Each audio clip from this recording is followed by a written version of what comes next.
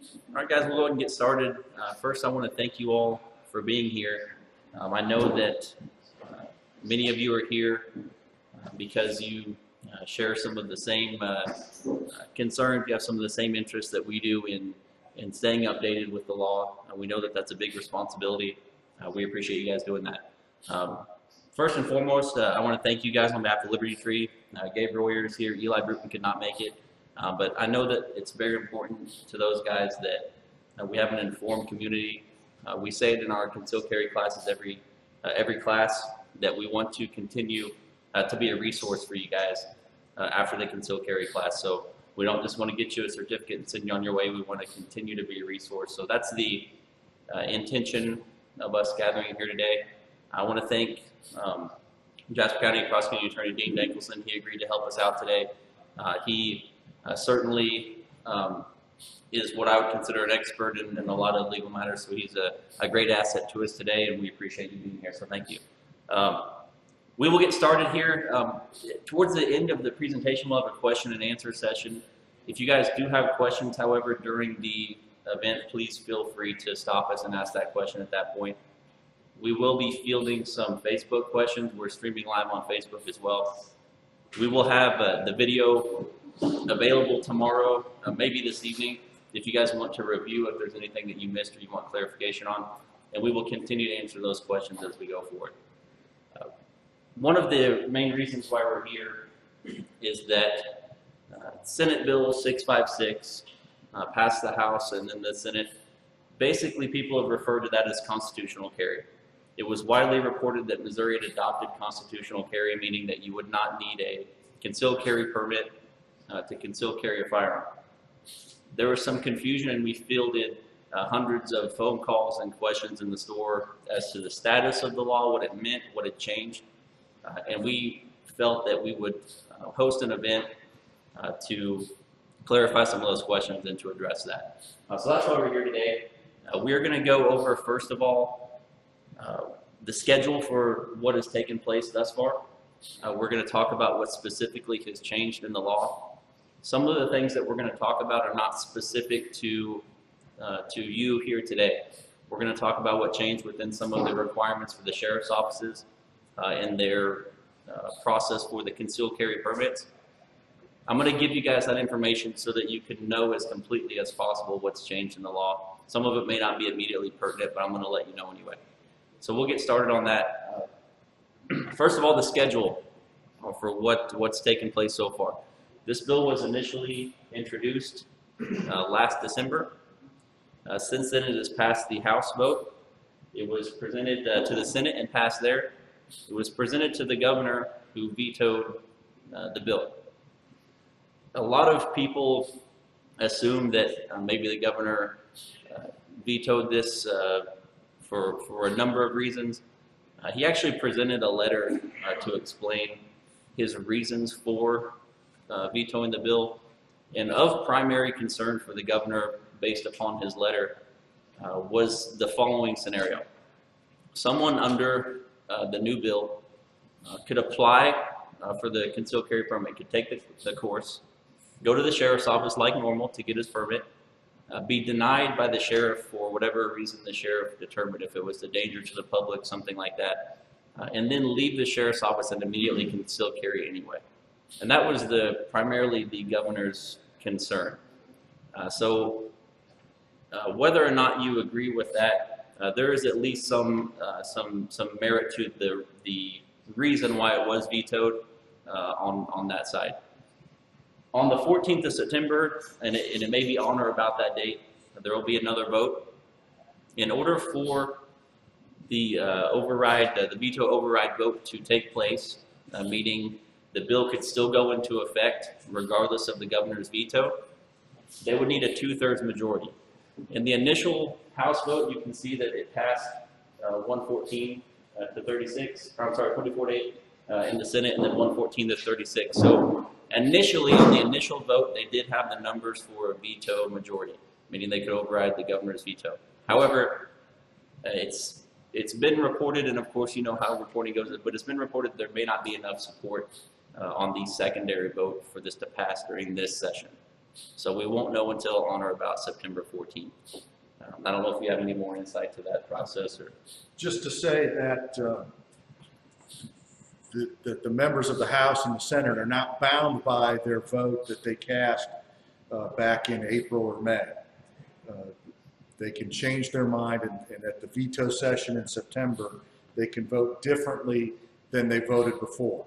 So even though those numbers exist, and that's what the vote was back this spring, when it comes back up this fall, each member of the House and each member of the Senate is free to vote whichever way they feel is appropriate, and they're not bound by what they did before.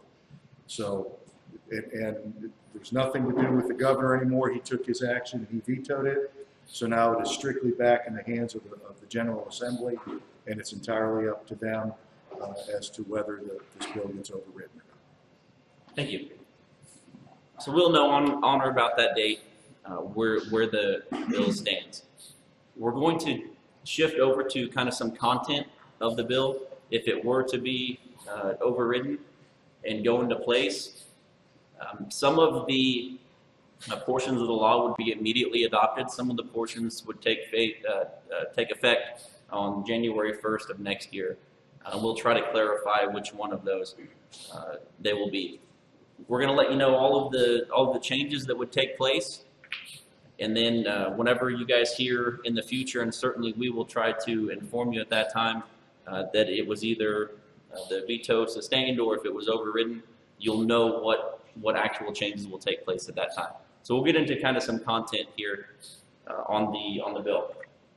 These are the areas that were affected that are going to change within the revised statutes of Missouri relating to how the Sheriff's Office conduct business as it pertains to concealed carry or self-defense. And you maybe have heard reference in the bill that castle doctrine, castle law, stand your ground. You may have heard those references, and we'll try to explain where those take place. There's not actually a castle law in Missouri or per se a stand your ground law, but there is a law that in spirit reflects some of those similar laws, so we'll discuss that.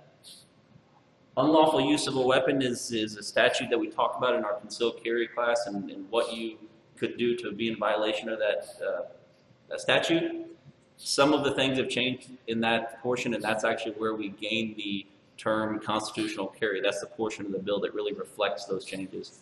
And then lastly, we'll talk about the actual permits, because a lot could potentially change under the new law. So we'll get right into that. And guys, I really don't encourage you to read this stuff word for word. Dean and I will try to break it down a little bit and explain what's changed. I put it up here for your reference, and it'll be on the video, but we're going to try to explain it a little more in depth as to what's actually changing. On the, I mentioned that some of the stuff is going to pertain to you immediately, but I just want you to know that it has changed. A portion of the law stated that the money that you pay to the sheriff's office, the $100 fee, that should be directed where that goes to, for a couple of reasons. Some counties had a huge surplus of concealed carry permit applications, and therefore they had a large spike in the revenue generated from that, and they did some clarification on where those funds should go. One of the things that was happening that they wanted to address and change was that a sheriff may be anticipated gaining $1,000 in the budget from concealed carry, and maybe they got $2,000 or $3,000. What some county commissioners were doing were saying, well, you're getting more money in your concealed carry, so we're going to take some money from you, away from you in another area. And they didn't want that to happen because the concealed carry permit, it was probably, the enrollment was going to go down with this law, so they didn't want Sheriff's Office to be underfunded. That's basically all that changed in that portion. Is there anything else from that portion that you think? No, I think that pretty much covers it. The only thing I will add is that if you really do care about what the bill says, you can print out all 49 pages of it, like I did earlier today. But it's easier to look it up on the internet. You can go to the Missouri Senate webpage because it was a Senate bill, and it's easier to find that way. There's something called bill tracking, and if you just type SB, which stands for Senate Bill 656, it'll take you there, and you can look at whatever you want on the bill. There are always different versions. What gets introduced is hardly ever what gets passed. What you want to look at is the provision of the bill that is truly agreed and finally passed. Although the governor vetoed it, that's the bill that is currently pending and what the legislature will give a thumbs up or thumbs down to in September. So if you want to look at it and you want to read the bill for yourself, you can do that. The much easier thing to do is there's always a bill summary where somebody has gone through and read the bill and kind of summarized things for you. That's where I recommend you go look, and that gives you a lot of the highlights like Chad has provided for you here this evening. Thank you. We will also, it's a good point, we'll post a link to that, to the Senate page in the Facebook portion of this post so that you guys can have a quick place to reference that. I did a lot of research online, and it is not as simple as finding a lot of other things that you search for, because there's a lot of content in regards to this Senate bill. So we'll try to post a link to that so it'll be easy for you guys to find. Another thing that changed in regards to Sheriff's Office is that they understand that there are some counties in more rural areas of the state, and also some counties that don't have the funding of some larger counties, and they were still bound by the same reporting requirements as the large counties. So a portion of the bill just said, hey, you Sheriff's Office, we'll make an exception for you. We'll work with you a little bit on the background check process so that it's not such a financial burden. So that changed as well, which a lot of the people that have been through our concealed carry class are from counties affected by that, so it's a good thing. Another thing that really changed, where people reference Castle Doctrine, and I'll have Dean talk more on this, this is the portion of it that they're referring to when you hear that.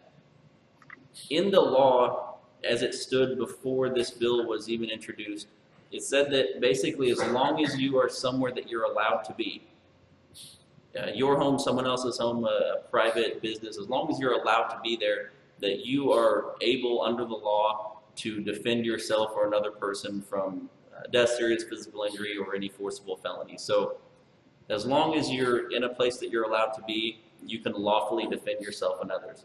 What the bill did is really clarify that if you're in someone else's private property, that it continues that, because it wasn't specifically stated as that. But I'll let you kind of talk more to that.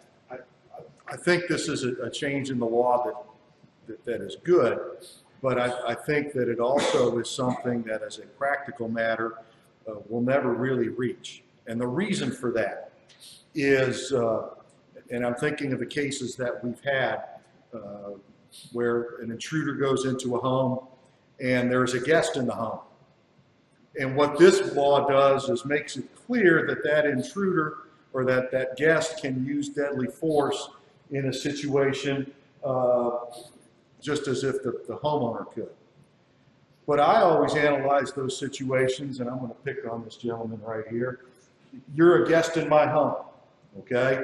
And you're sleeping in the bedroom, and somebody comes in with a firearm, and they point it at you, and they start demanding things of you. Could you, in that situation, use deadly force to protect yourself? And the answer is absolutely.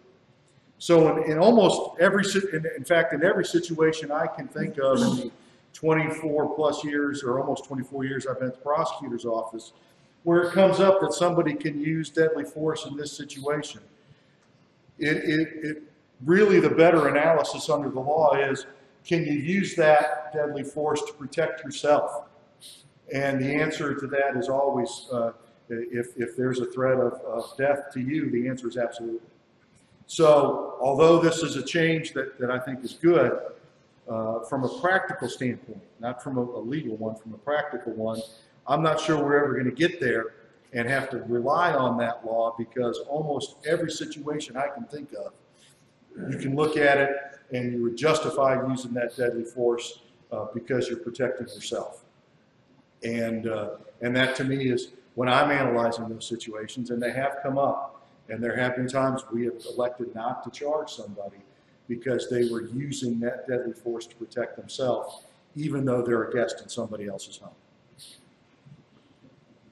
Thank you. Again, if you've taken our concealed carry course, then we've already kind of explained that portion of the law to you. But it's important to know even those small changes and stay current with those. The next section, And what this really is kind of another area or another topic in the same area. What this says is that, and really it's, I guess, the same portion, as long as you are somewhere, you're not unlawfully entering, you're not trespassing, that sort of thing, you have the ability to use, the appropriate amount of force. Where this really, what was really touted under the, by the sponsor of the bill, is that if there's a babysitter at your home and someone broke in, should that babysitter be able to use the same amount of force as you would? And as you just explained, there's really no difference there. It's another section, small section that changed that doesn't really necessarily change a whole lot for you.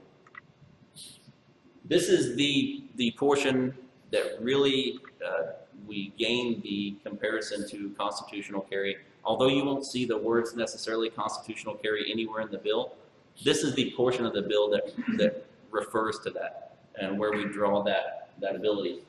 If you remember the law before, it said that a person commits the offense of unlawful use of a force if they, unlawful use of a weapon if they carry a concealed firearm on their person without a permit.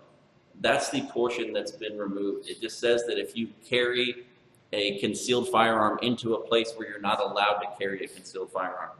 So really, they didn't just come out and say you can carry without a permit. They just said it's no longer illegal to carry without a permit, except for the places where it was already prohibited: a government building, a school, or a school-sponsored event, or while you're intoxicated.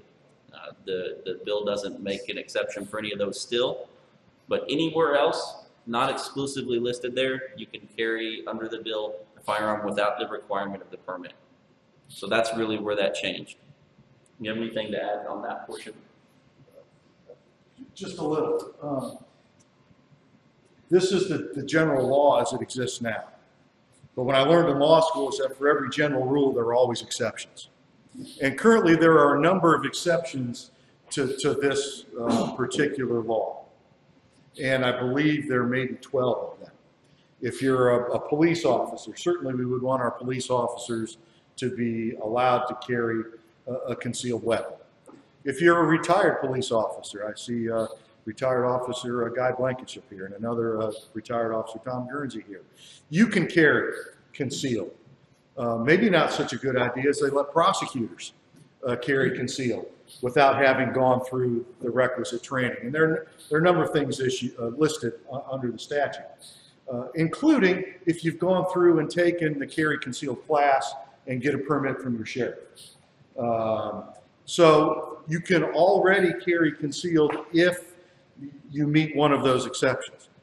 What the law does is it keeps this language, and it doesn't remove it, it keeps it, but it says that it's only a crime if you do that in certain areas.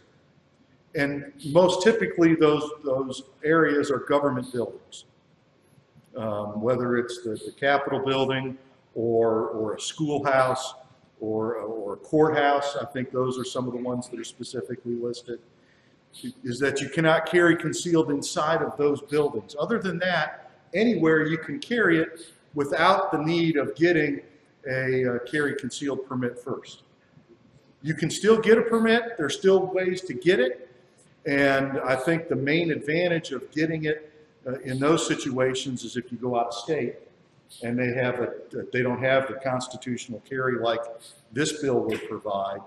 You want to make sure that you have your permit, because if it's recognized in the other state, and I think maybe 45 or so other states recognize your Missouri permit. So I still think it's a good idea to get one, especially if you're going to travel out of state. So what the law does is it still keeps this provision, but adds an except, but only at the end of it, which says this is only a crime if you carry it within these certain buildings. So that's what our constitutional carry provision is. And we'll get into a little bit more, maybe the benefits, expand on the benefits of still getting the permit, whether or not this bill passes. One of the things that's going to change under on the next year is that the classifications for certain crimes will change. That's more than I really want to get into in this discussion, because it's basically a rewrite of the complete statutes of Missouri as far as what classification certain crimes are. But it's important to know, and I'm going to encourage you guys to look this up on your own time, that some of the things we talked about in concealed carry course, some of the penalties for not following completely with the law have changed. And again, it's more in depth than we really need to get into today. But it's important to stay current with that as much as possible. This is another thing that's really huge that I don't think very many people are talking about with this bill, but this is a huge one. Basically what this says is that currently, if you carry a firearm into a private business which has posted that they don't want firearms, that's a criminal offense of trespassing. We've talked about that in our concealed carry course at length. What the bill says now is that that's no longer a criminal act. You still are not allowed on the property, but there's a fine incurred from that as opposed to a criminal offense. So that really changed. That's a huge change in the law, but it's not something that's gotten a lot of attention. As we say in our concealed carry course, we would never encourage anyone to break the law. We encourage you to be familiar with all the aspects of the law. But that is a big portion that changed. I don't know if you have anything on that. So, but we, yeah. I would have understanding if you carried it into someplace, posted that sign, and they saw it, they could ask you to leave. And only if you stayed is there any kind of penalty. Well, this is what the law actually says. It says word for word, it says that this shall not be currently, under the current law, it shall not be the criminal offense of trespassing until you're notified by an employee or representative of the company. But in another portion of the law, it says that as long as they have prominently displayed a sign no smaller than 11 by 14 inches and the letters are no smaller than 3 inches, that you're considered duly notified. Meaning, if you go into a restaurant that has a sign and it meets those requirements, it's the same as an employee telling you verbally you can't have a gun in here. Because what the law says is that they've done everything that they are required to do to make sure that you're notified you're not allowed to have a gun on the premises. So if an employee contacts you and they have the sign, it's basically the same thing as far as that goes. If an employee sees you with one, is that a criminal offense at that point in time? Currently, in the question, just for the video, if an employee sees you with a firearm, is it a criminal offense? If they have a sign that meets those requirements, they're saying that you should be notified. We've done enough to ensure that you should be notified. Then yes, at that time it would be, even before the employee tells you anything, it would be the crime of trespassing. Leave it right there. If they say something. Generally, most businesses are just looking for the compliance. If they tell you, hey, we're not comfortable with guns in here, generally they're comfortable with you leaving. That's really what they want in the end. You won't have many businesses saying, we don't want the gun in here, but I need you to stick around till the police get here. They generally don't. They just want you out of there. So, and you've probably handled some cases like that, so I'll let you give some more Just insight. as a practical matter, I think what you're saying is correct. If the business sees you and they say, would you please leave, and you turn and you leave, the odds of them calling the police and reporting you are pretty small, okay? And if the police aren't called and no report is made, then no further action will be taken. It's when you stand and say, no, I think I'm going to stay here. Well, now the police are called, and under the current law, the officer could arrest you for trespassing. Okay. We cannot arrest you. It's not a weapons violation under this statute. Okay, there's no weapon violation, but it is a trespassing under a different criminal provision. What the new law will do is it won't even be a trespass. It is an offense, but it's a fine-only offense. I believe the maximum fine's $100. Okay, so there is still, they could call the police could still arrest you, but it's not a trespass anymore. It's just a fine-only offense, and I believe it's $100. Okay? Yes, sir. Okay, maybe a small point, but is there actually a provision that says that the sign has to be a particular size? Yes. You can't just stick one of those big 4x4 No. on the door. The statute is explicit on how big the sign has to be. I would add to your list of places you cannot carry. I work in a hospital and found out the hard way. Yes. There's a state law that says you cannot carry in a hospital. So there are certainly a lot of places currently prohibited, and that's under the same statute that we've been talking about if you want to research that a little further. One of the interesting things that the points that have been made in regards to this specific portion, and I'll just give you guys the information and you can really decide how you feel about it.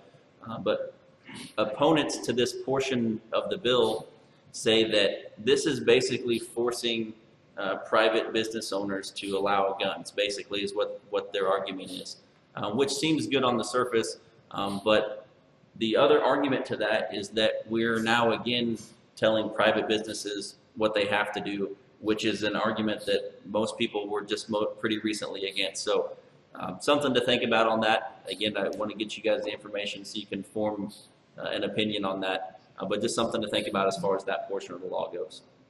Any other question on this before we move on? All right. This is maybe some of the biggest changes as far as how it will affect you were the bill to be adopted. Currently, the sheriff's office can charge no more than $100. That's still the case under the new law. However, there will be some different options for you to choose from should you choose to actually go through and get your concealed carry permit. Currently, they added an exception to that the sheriff's office can still only charge up to $100 for a normal permit. If you use a credit card, they can charge you a credit card fee. Not a huge deal, but it changed, so I'll let you guys know about it. Here's where a thing that was really important to a lot of sponsors of the bill, and I think it's a pretty neat separation that we have in our law, in the new law if it's adopted. It says that your permit is still good for 5 years, the normal permit. However, if you're an active duty military member and you're currently deployed or you're recovering from an injury and that lapses, that they'll give you as much time as you need to get your permit, which is pretty cool. That's just a pretty cool caveat in the bill. They don't have to do that, certainly, but they added that in. So that's I don't think that there are a lot of states that have that caveat in their law, so I think it's pretty neat. One of the things that's going to change in regards to the actual training portion of the concealed carry class is that a portion of that training can be done online. I've not researched this enough to really give you guys firm numbers, if it's an hour, 4 hours, 8 hours. I haven't really done that research, and I don't know if you have any more information in that. I don't know that it's really been discussed in depth enough to actually get a training regimen designed, but there is a clear portion of the law now that says that a portion of your concealed carry class can be done online. A lot of other states have been doing that for a little while, and should the bill be adopted, that Missouri will be added to that list of states.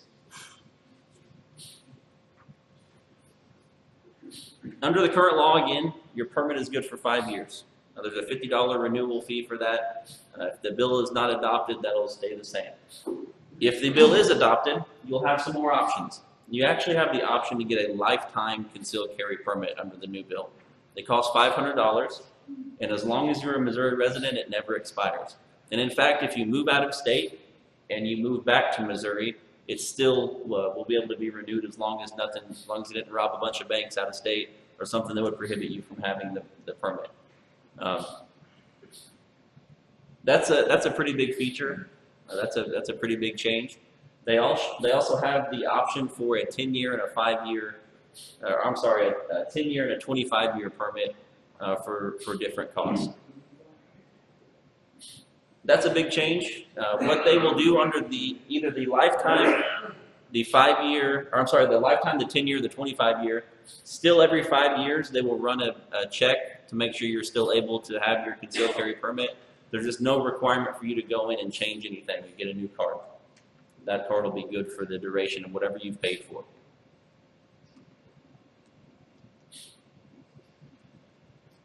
And basically, yeah, go ahead. I had heard that on the lifetime and the 25 and 10 years that the other states cannot accept the reciprocity. And the question just for the video was that if we go to the lifetime or the 10 or 25-year permit, will other states honor the reciprocity? It's anticipated that if this bill is adopted, there will be a lot of states that will no longer honor the Missouri permit. We don't know exactly how many states that will be, but based upon other states who have gone through this process, a lot of states aren't comfortable with constitutional carry, meaning no permit is required, and just that there are so many differences now that they're not going to honor a permit. I would anticipate a decent amount of states no longer honoring the Missouri permit should we adopt the bill until we meet whatever requirements those states are looking for. I think the closer a state is to Missouri, for example, Arkansas or Oklahoma, I think that if we had big enough changes that those states no longer honored our permit, that probably in the next few legislative sessions we would try to tweak it a little bit to get them back on board. But if it's states that aren't real border states, I don't think that there would be such a rush to fix that. I don't know if you have any insight on that. I don't. As far as reciprocity. Okay. And that is that's the basic changes, guys. And I'm gonna let Dean maybe if there's anything that we didn't cover completely. But this is the time we're gonna field your questions, whatever you may have. They don't have to be specific to anything that we talked about here. We're gonna be fielding some Facebook questions as well.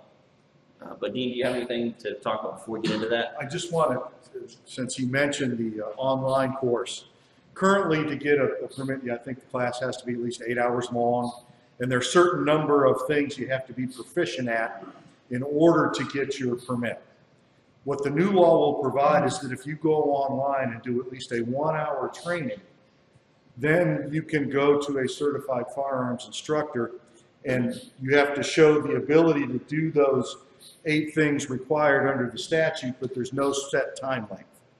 So instead of requiring an 8 hour class and being proficient at those things, and the trainer has to certify that, if you go online and take 1 hour, then there is no minimum or maximum time limit on the class that you have to take. You just have to show that you can do all of the things that the law requires you to do. Yes, sir. I heard a month or so ago, and I'll just briefly heard, something about a judge that stepped in was going to try to stop them being able to override the veto or something. Well, I hear that wrong. I'm not sure what's going to happen there, but I get my guess as to what will happen, and this is just my guess, is in September they'll have the veto session. Then they'll decide are they going to override the veto or not.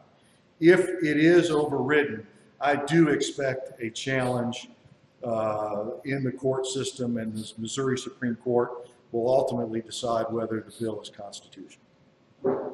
I can't quote you chapter and verse on that. Nobody's told me that, but just being around for a while, that's my best educated guess as to what will happen.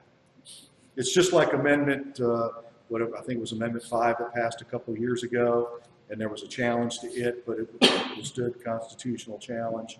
The felon in possession came under attack because of that amendment, but the Supreme Court upheld that we can still prosecute. If you're a convicted felon, you cannot carry a handgun. Yes, sir. Okay, and some of these, like, we're allowed to carry in our car. Without a permit right now, correct. Okay. As long as you are 19 years or older. Okay, if, say, like a city like Webb City that doesn't allow open carry without a permit, what would happen if I got stopped in Webb City and I had mine? The state law says that you can carry it in your car without a permit. I want to kind of find out. That's just a good safety matter, but yes, it is not a violation of the law, and the city cannot override the state statute on that. So, yes, sir. Okay, what about if you are in the parking lot of the post office, the hospital, somewhere, the courthouse? Can you leave your weapon in the car? Where do you stand? No, and I'll let you really certainly clarify that. Because I read one at the post office that says the premises may need parking lot. Well, and that's a federal building That's federal. and not a state building. So we actually cannot prosecute any crime that happens at a post office. Found out the hard way when down in Newton County somebody broke into a post office. They charged him with burglary in state court and got convicted, and it went up on appeal. And our Court of Appeals held we have no jurisdiction to prosecute a burglary that happens at a post office because that's federal property and we can't do it. So in your question, I think there's a difference between a post office and then a hospital or a courts building that is a state-owned courts building, where at least my interpretation, if somebody came on to the parking lot, there is no parking lot on the square, but we do have parking lots around the square, and they had a gun in there, I don't think that's a violation. It's not a violation until you go, and there are signs at both the courthouse in Carthage and the courts building in Joplin that say no concealed weapons are allowed. If once you go in the building, that's when the breach of the law occurs. As long as you're out in the parking lot, I don't think that's an issue. One of the things that we get more often the question is the school. A lot of parents drop their kids off. They may have a concealed firearm. They just want to drop their kid off. They're not getting out of the car. And basically, there's some case law with that says as long as it's not displayed, so that would be not considered a violation. However, as always, if you can avoid that situation, I think it's better to not walk on the gray area. If you can make it as clear as possible that you have no intention to violate, I think that's the safest bet. Okay, follow up on this. I work at the post office. They say that they can search my vehicle at any time, anywhere. Well, I'll tell you this before we get. Park off post office property on a public street, can I grant they have search?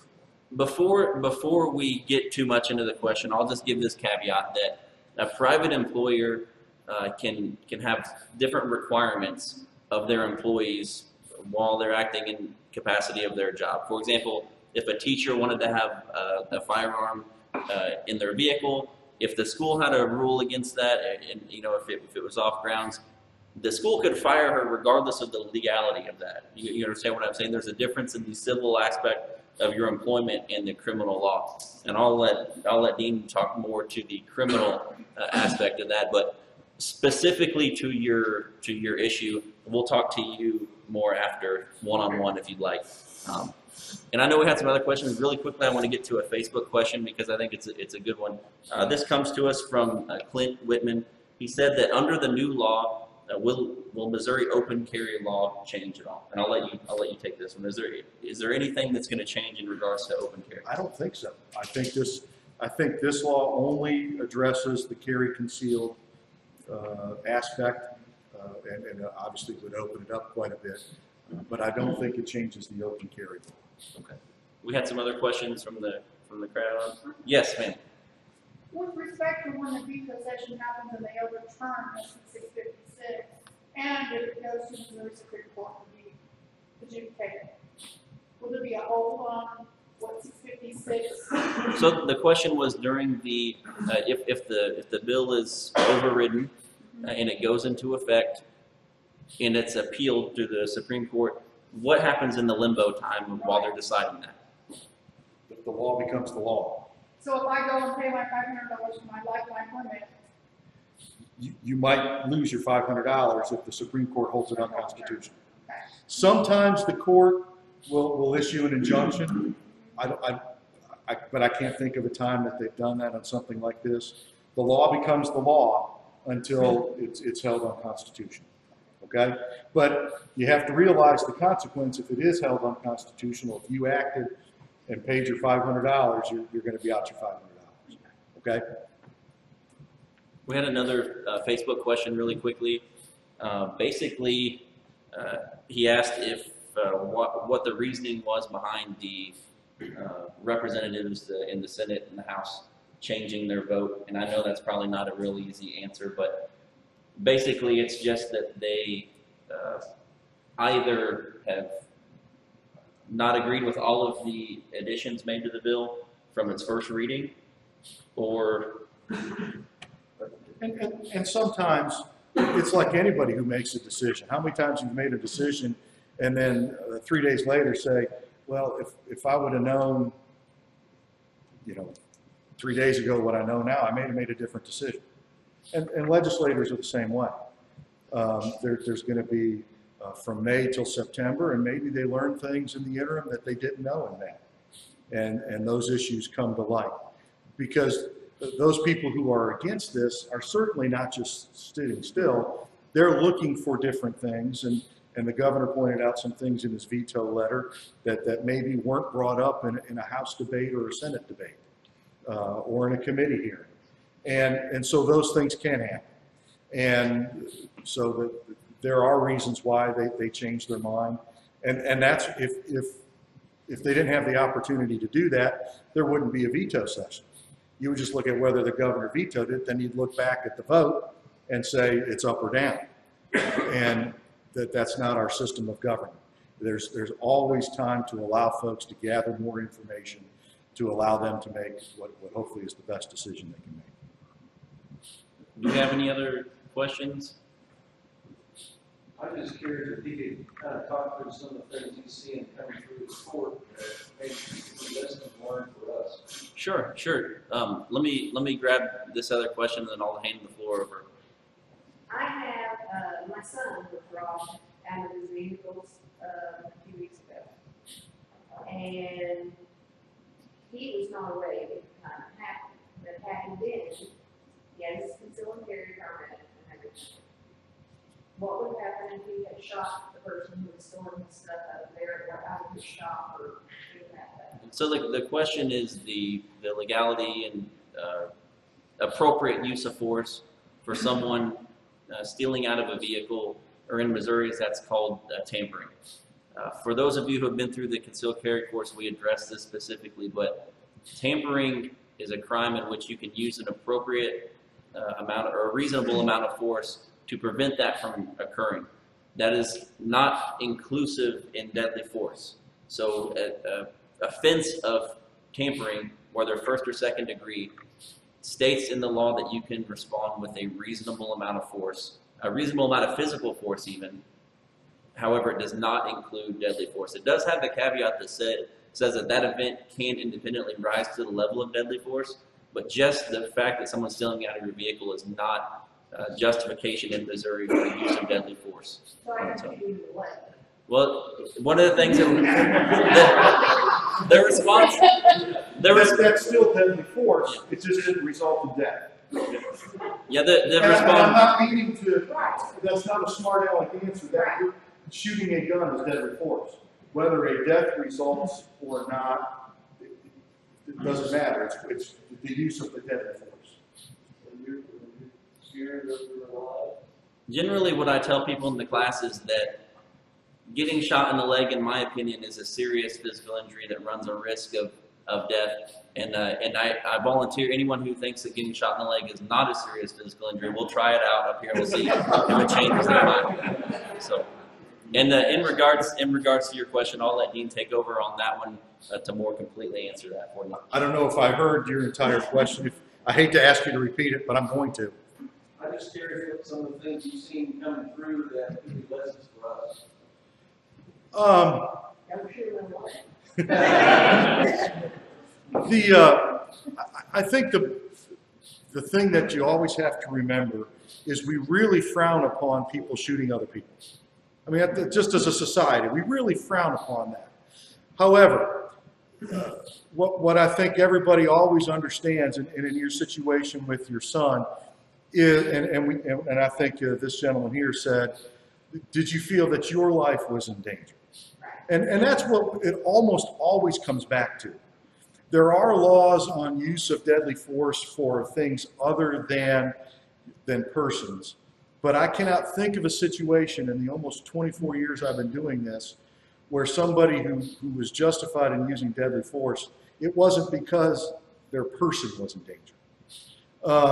We've had situations, and a couple of them, where good, honest, law-abiding citizens encountered a situation and held somebody at gunpoint and called the police, and law enforcement showed up. There was one with the sheriff's office I can remember. We've had them with different local police departments.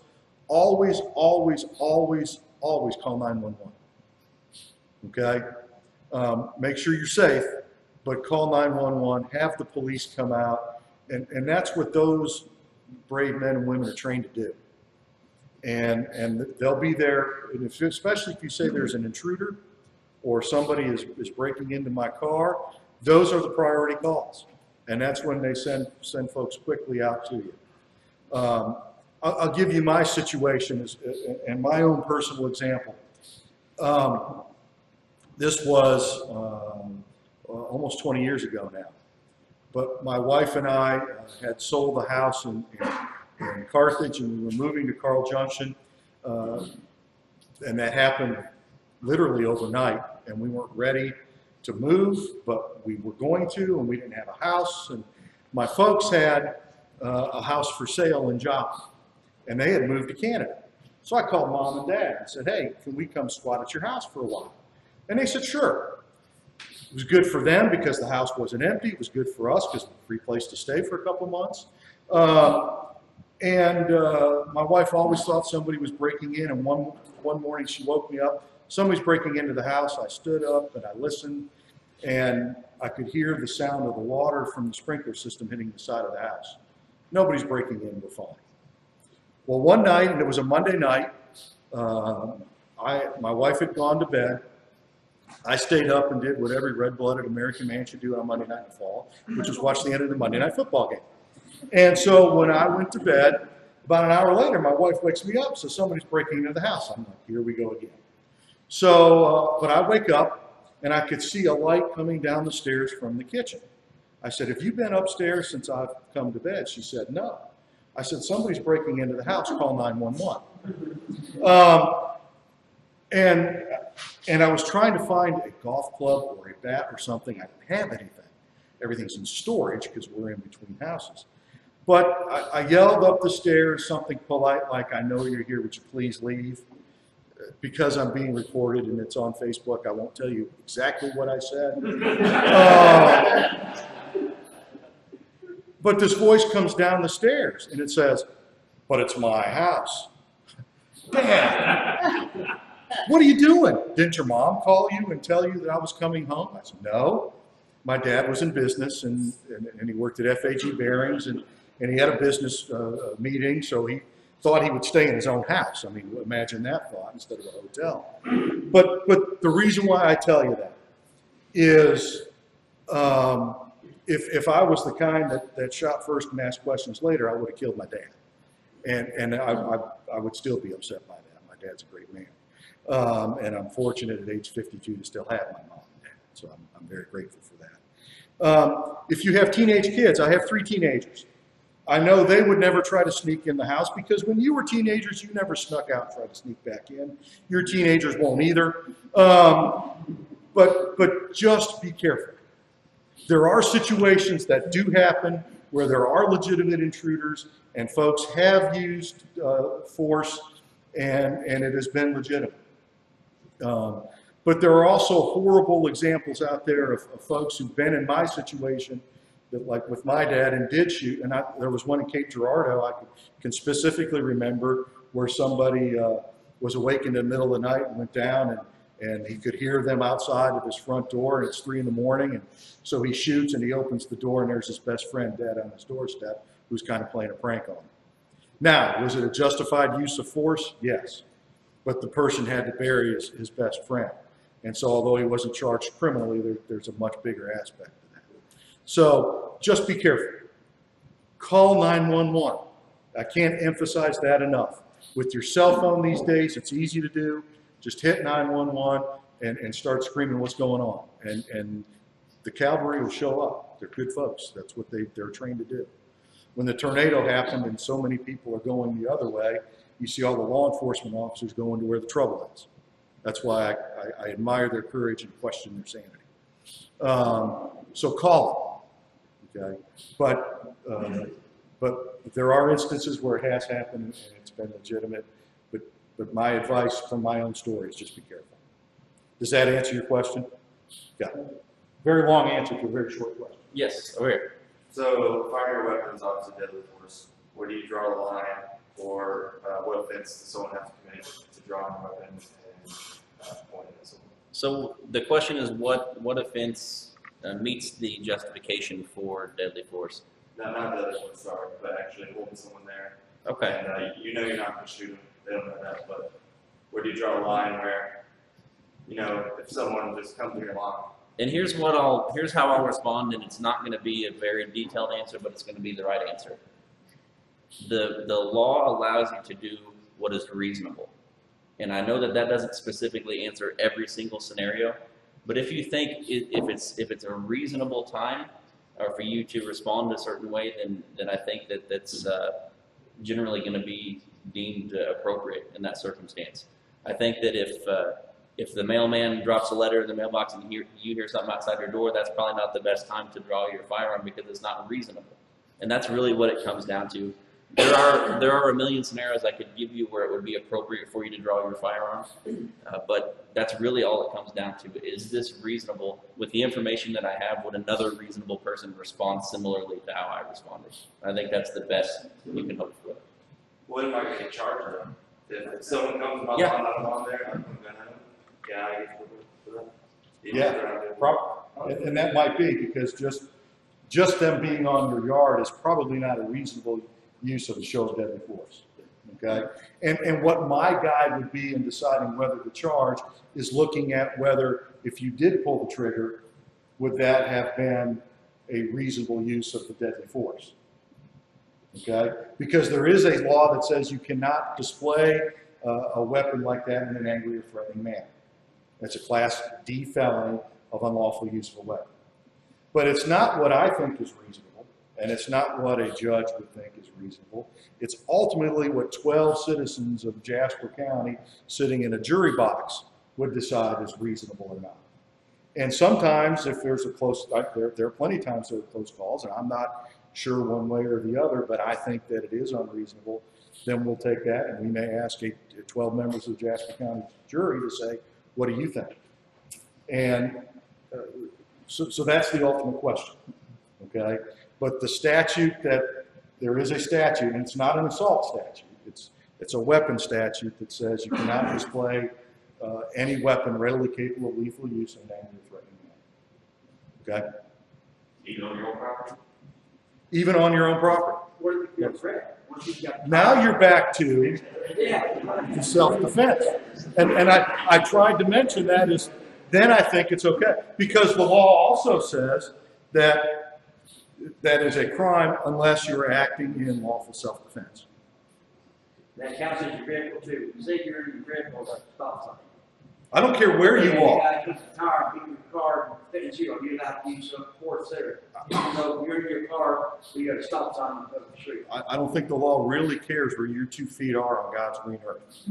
Okay? If it's you that you're defending, I don't care if it's your house, my house, anybody's car, the street, any park. It's, do you have the ability at that point in time to defend yourself because you think you're in danger of death? And that's what the law says, is that as long as you're somewhere you're allowed to be, as long as you're not committing a crime or trespassing, including in your own vehicle at a stop sign. Absolutely.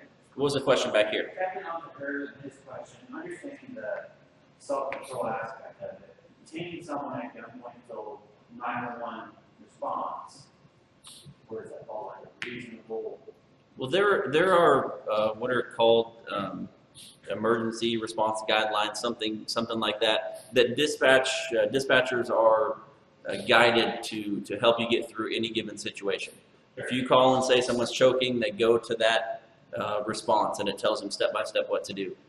If you're in an incident where you have someone at gunpoint, they're going to explain to you what to do, almost step for step.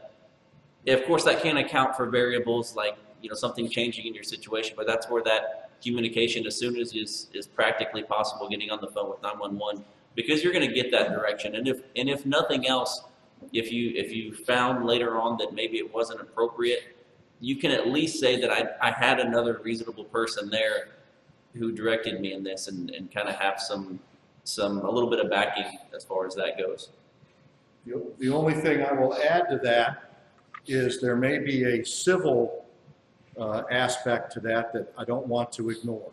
And although that's not something I deal with, I always go back to Gomer Pyle and citizen's arrest.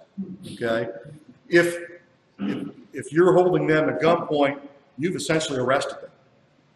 Okay, now If you're a police officer and you do it and you've made a mistake and you thought you had probable cause, but it turns out you didn't, you're not going to get sued because the law gives you immunity from that.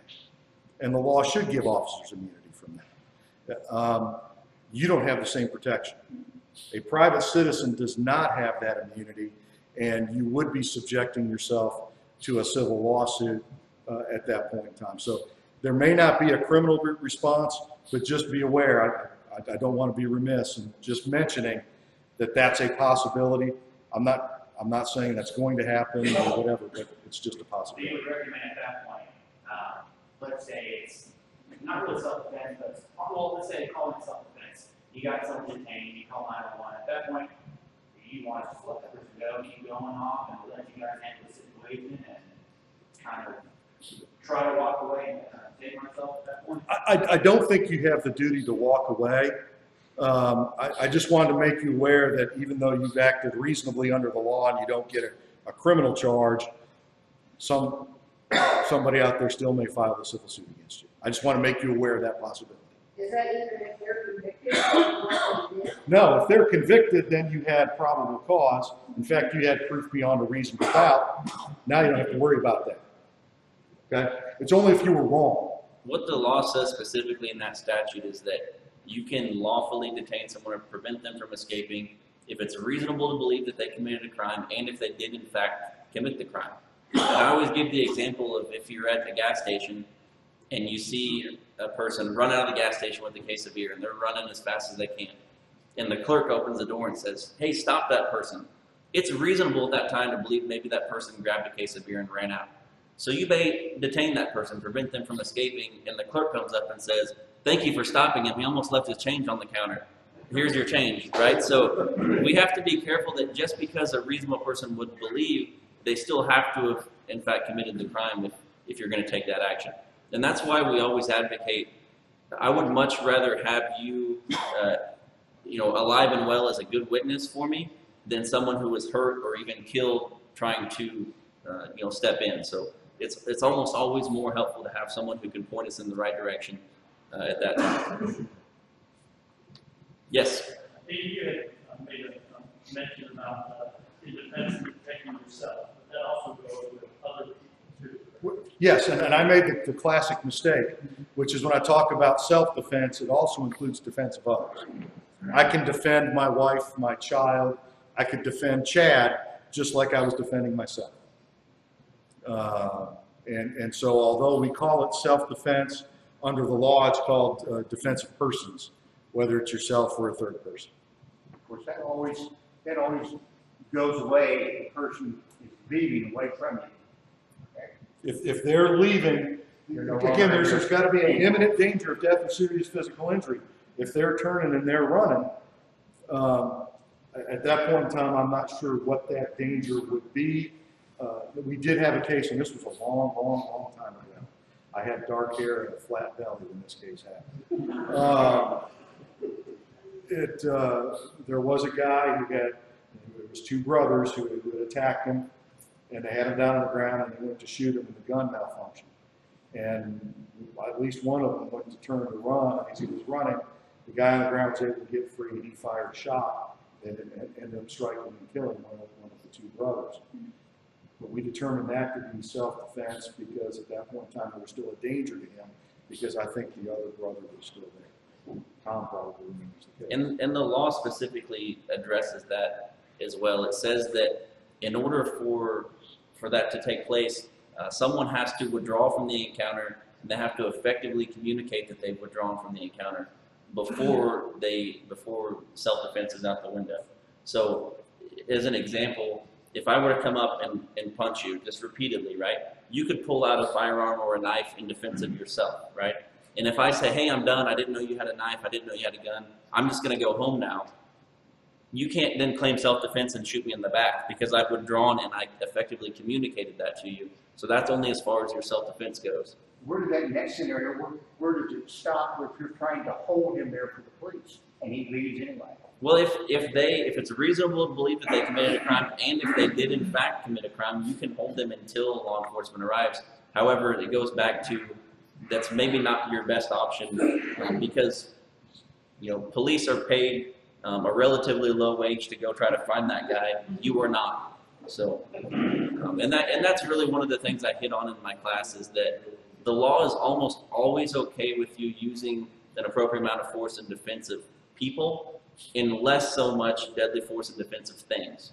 And that's really a good way to look at it. Is there, each constitutional carry is approved by each state, right? Is there one, a national effort trying to cover all states? There's been some talk that if enough states adopt a constitutional permitless carry, that they would become reciprocal, but I think we're way far away from that. I don't think that's practical anytime soon. Yes? What about schools and school buses? Do you think there will ever be a time that will be okay to carry? In Missouri right now, a school district can option to have staff armed. It has to be a decision made by that school district, by the school board, and it's not been adopted in very many. Are there any in Missouri doing that? If so, it's on a very small scale. But right now in Missouri, they have the ability to do that, to arm their staff, as long as they comply with a certain annual training. They're allowed to arm staff. Yes. I know it may sound like a beginning system or whatever, but for the state of Kansas, and I know it's going to be different, but they put in a constitutional carry, all of the state of Kansas.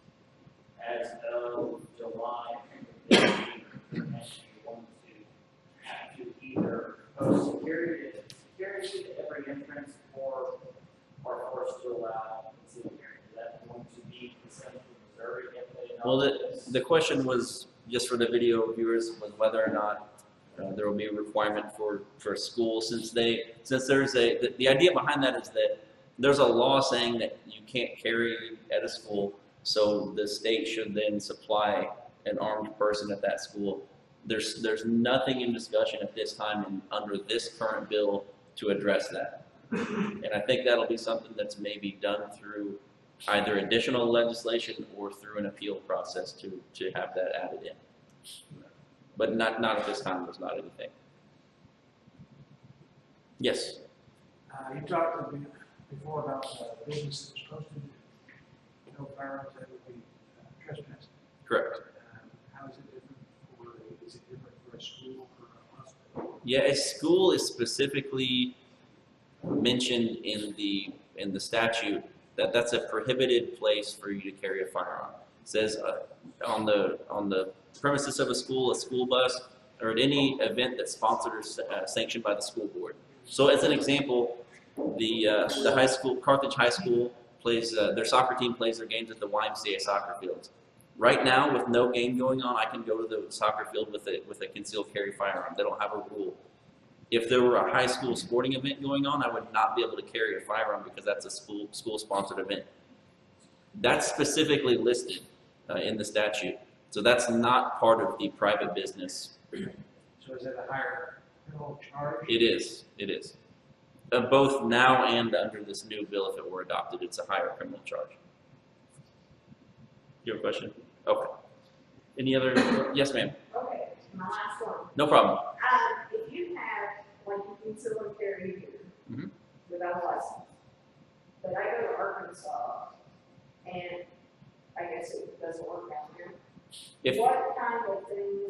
What kind of trouble would you be in with an officer? Okay. So the question is, if you choose to carry under this bill without obtaining a permit, how that works in other states. And there are 49 other states, so there are 49 laws that you would be in violation of depending on which state you went to. Kansas is a constitutional carry state, meaning residents of Kansas are not required to have a permit to conceal carry within Kansas. If they come into Missouri, they're committing the offense of unlawful use of a weapon by concealing a firearm without a permit that's either issued by the state or reciprocal with the state. So you would have to have a permit when traveling to a state that honors the current Missouri permit. And that won't change under the new bill, I know. Unless you're in your vehicle, right?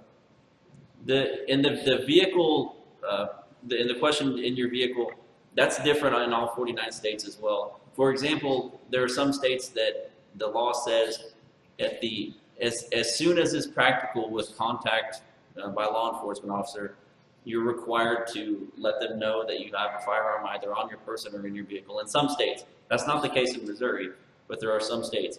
And it's your responsibility to know that as a person traveling through the state. And I'll tell you, actually, this, yes, they are. This stack of papers, this is a pretty substantial stack of papers.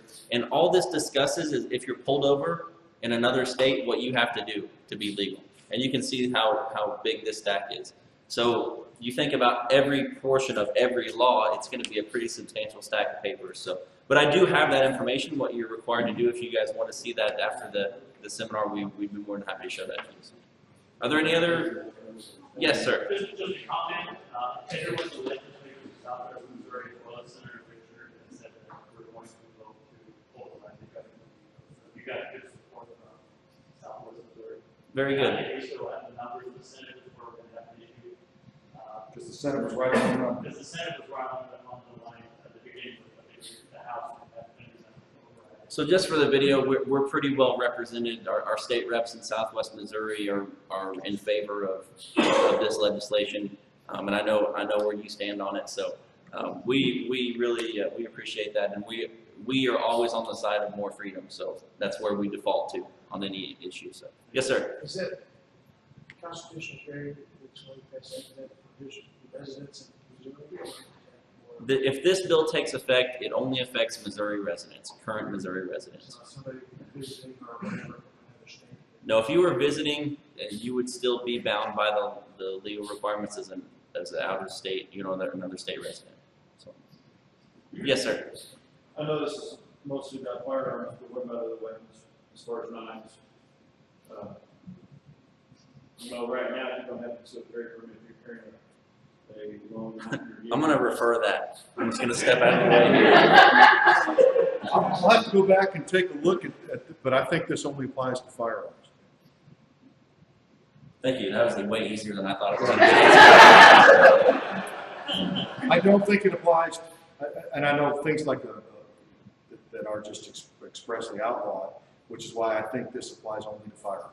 Yes. Okay. I'll tell you what, guys. I really appreciate you being here. If you have further questions, we would be more than happy to stick around and answer. I know that we're going to have some more questions online. If you will, if you think of any other questions, write them down, submit them via Facebook, give us a call and ask that question. Stop by the store and ask us the question. We're trying to make a catalog of frequently asked questions in regards to this bill so that we can just refer people to that who weren't able to attend this or going into the future. On or about September 14th, when the secondary vote takes place, we will make an announcement probably via Facebook and on our website. If you don't know the website, you can pick up a pamphlet before you leave the door. It's libertytreellc.com. It's posted on the screen and on the video. Please visit that, and we will try to announce the status of this law as it either is vetoed, if the veto continues, or if it's overridden. So we'll try to update that as much as possible. But please continue asking these questions, submitting the questions, because, as I said, we'd like to create a catalog so that other people can just read those and be informed. I really, really appreciate you guys being here. I don't know very many areas of the state or country where we would get this kind of turnout. We've had over 1,000 people view the Facebook live feed video, over 2,000 now. So we really appreciate that, and don't think that that's lost on us, guys. But as we say in the Conceal Carry course before we send you out the door, we want to continue to be a resource for you. So please, if you have those questions, continue to ask. And we're going to stick around for about another 15 to 20 minutes. The shop is still open if you guys want to shop around. But I will be available up here. I think Dean can probably stick around for a little bit. As long as we need to, we'll stick around, guys. So thank you. And again, I want to thank Eli and Gabe, because they're doing this, on their own, with their own private business out of their own time, and I really think that's awesome. So if you guys are